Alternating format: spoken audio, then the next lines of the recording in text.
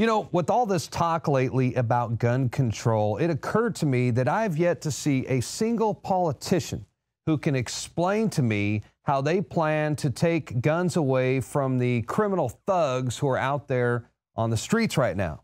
Oh, sure, you'll hear plenty of talk about how they plan to take guns away from us law-abiding citizens.